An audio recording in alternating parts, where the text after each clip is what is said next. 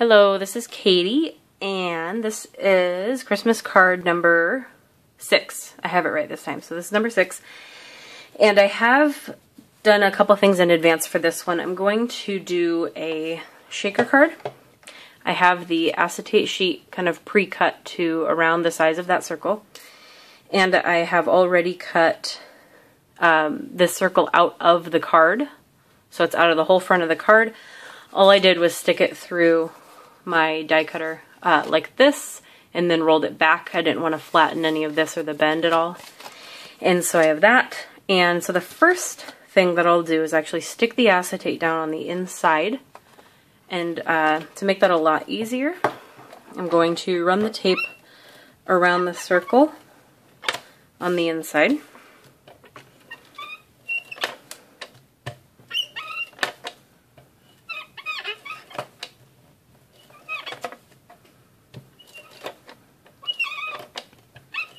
Okay.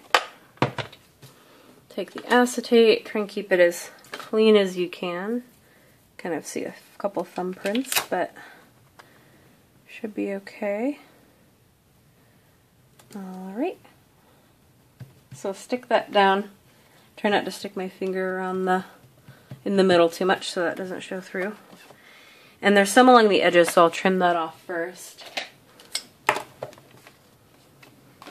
Probably go from this side so you can see what you're trimming off a little better.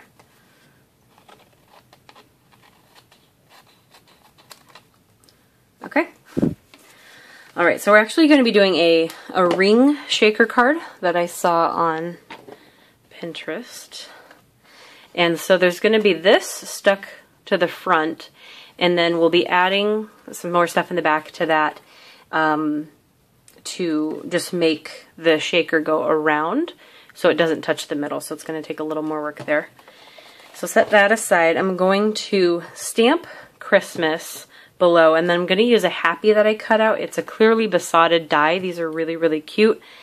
I just love the font, and they're perfect, and they work really well. So that's a UK company, I think, and so shipping is a little more, but it's really worth it for these. And the money is in euros, I think, so however you want to translate that into US if you're buying them from here. So this one's Happy. There's other ones like Thanks and Birthday, and there's, I think, a couple other words as well in the set. So I'm going to punch out. I already ran this through the die cutter. This is silver paper, and then I'm going to poke through. I can just use my pointy scissors. Poke through the little pieces in the word, and it's fairly fragile, especially if the paper is thin. But it's just a very thin word anyway, but they're very, very cute. So as long as you're careful with them, you should be fine. Okay, so I'm going to set this aside. I'm actually going to stamp the Christmas and stick it down before I put this on. I'm just going to use a little glue on most of the word there. Okay, and then I have a Merry Christmas from, I'll have to find the set online because I don't label anything.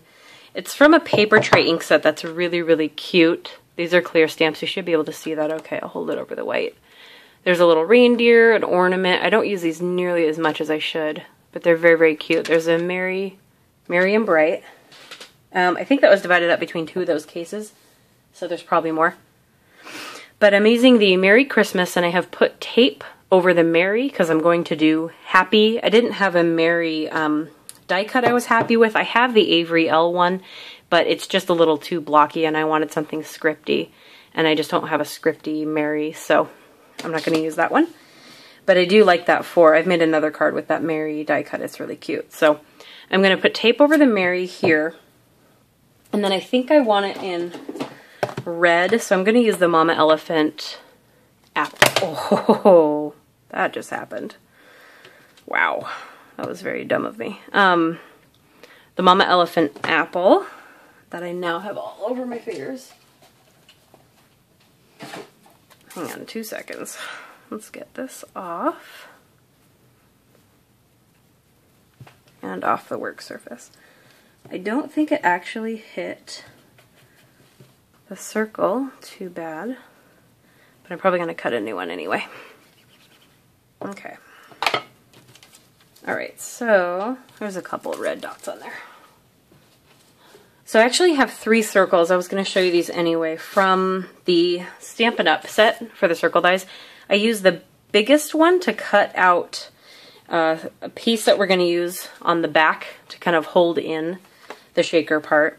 The one smaller than that I used to cut out the front, and then the little one I'm going to recut. That is going to go right on the front of the card. So I'm going to grab a piece of scrap paper, set these aside, and run this through one more time for a piece that I did not drop my stamp pad on.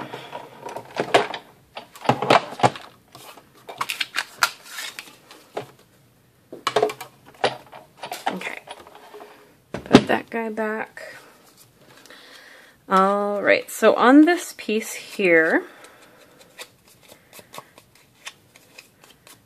we'll ink up the Christmas part on the Merry Christmas. And since we're only inking up the Christmas, you can just do that off the edge. Then you want to peel up the tape. And then we'll try and center this Christmas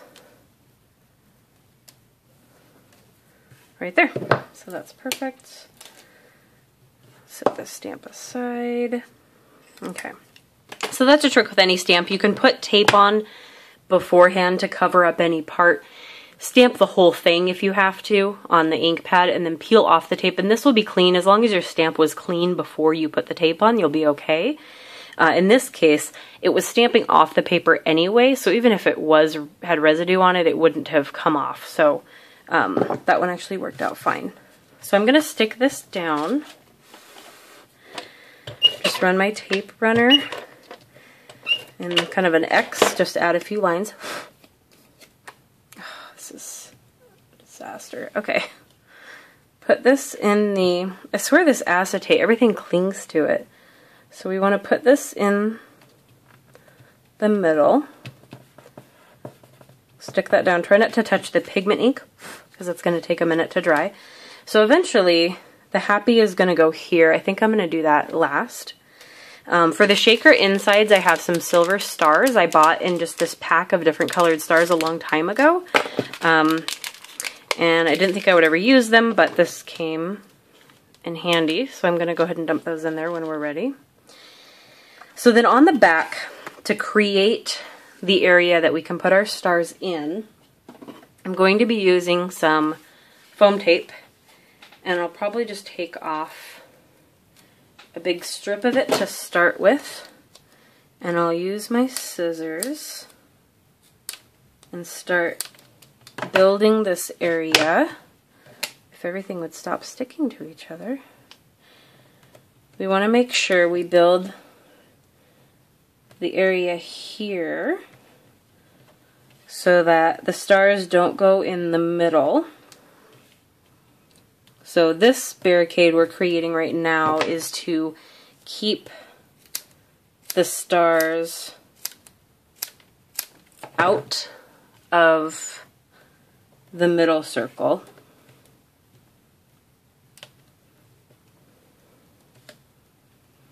And I saw another tip. Several people have used it. Christina Werner and Jennifer McGuire, for example.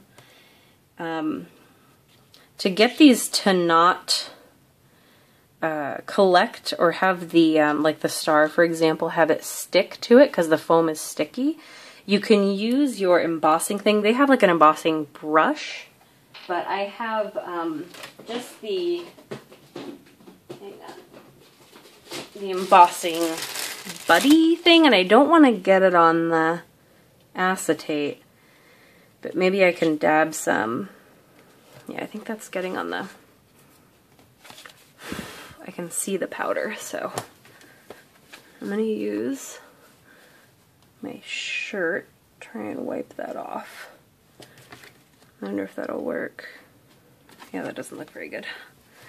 Okay, maybe I'll just skip that part until I can get a a brush or an embossing brush, powder brush, sorry.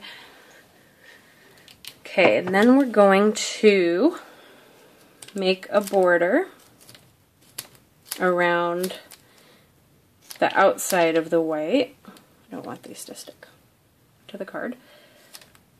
So I'm just going to cut a lot of these pieces here. You can do longer stretches of it too, actually. So I'll cut some of those as well.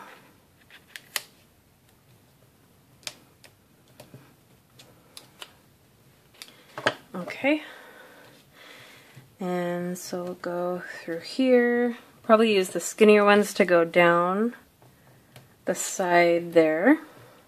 And so that bigger circle that I cut is going to be the one that we lay on top to cover all this.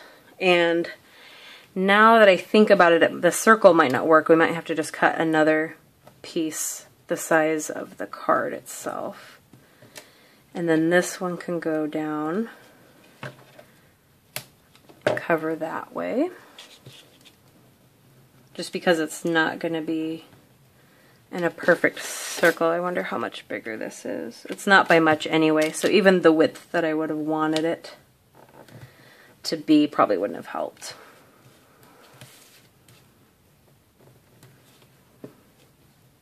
So I'll get these stuck down, get some wider ones out of the way.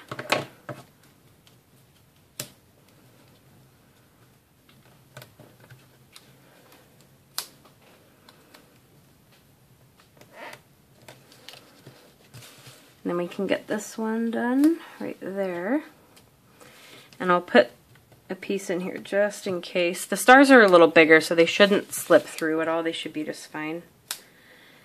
But I want to make sure that we're covered there.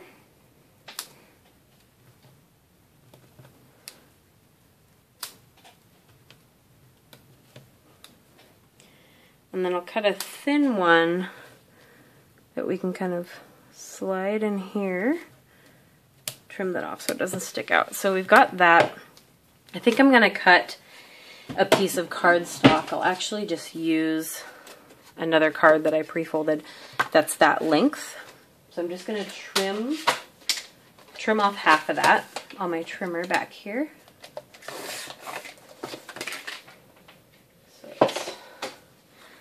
So we have that.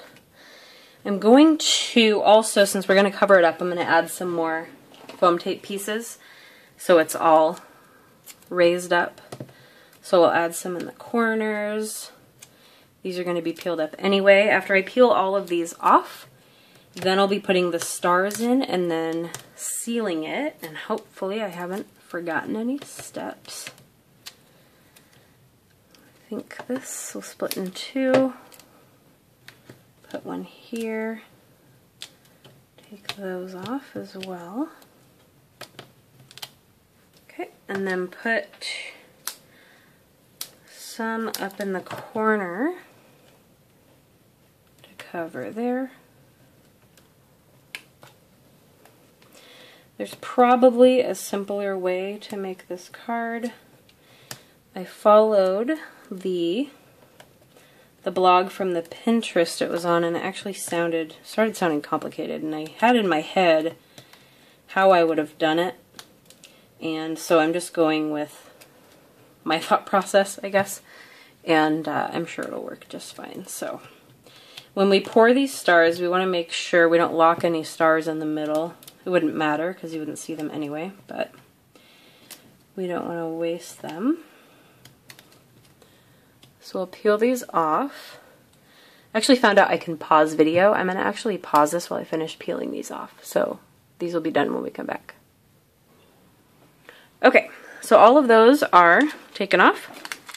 I'm going to use my fingers to drop in these stars. I just want to make sure they land in the right spot and don't stick to anything they're not supposed to be sticking to, like they are right now.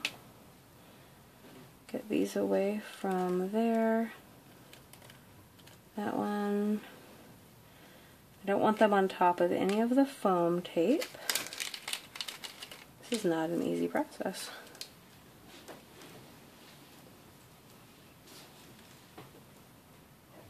Now the only thing I'm worried about is one level of foam tape, only having one level, because usually when you only have one they don't move around as easily, so maybe I just won't do as many stars. I will, maybe I'll just leave it to what's in there now. And then stick this card down. So hopefully this will work out okay. Get these out of the way. I'm going to turn this sideways to make this a little easier. I'll match this up with the card right there. Bring it down to the corner. I'm hoping I've done everything I was supposed to. And I've got some foam sticking out because it wasn't just long enough. I'm just going to tuck it in with the scissors. I could also kind of scrape some out there. Kind of looks like insulation that you can just take out some of the foam. Okay, so if we flip it over, it should look a little like that. It's going to fold a little funny since it's got the card inside, but it should fold okay there. And then they're kind of shaking around. And they're not sticking to the foam too much, which is good. They can tend to get a little stuck too if the layer isn't too thick, but it actually looks okay. So then we're going to lay that down, and then I'll get some tweezers so we can glue down the happy part.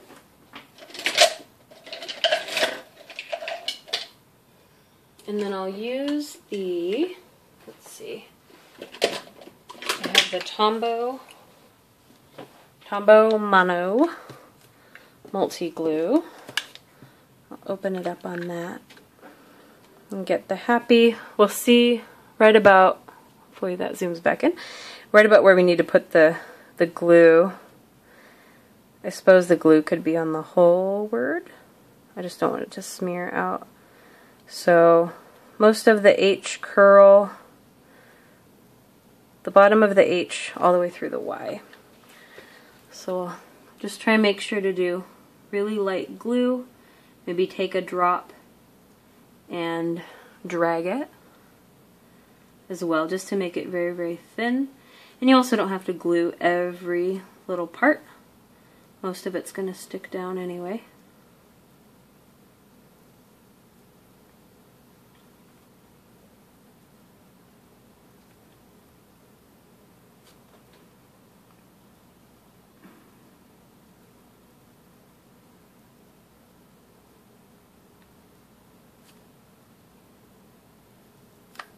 Oh, wasn't supposed to do that part of the H. Okay.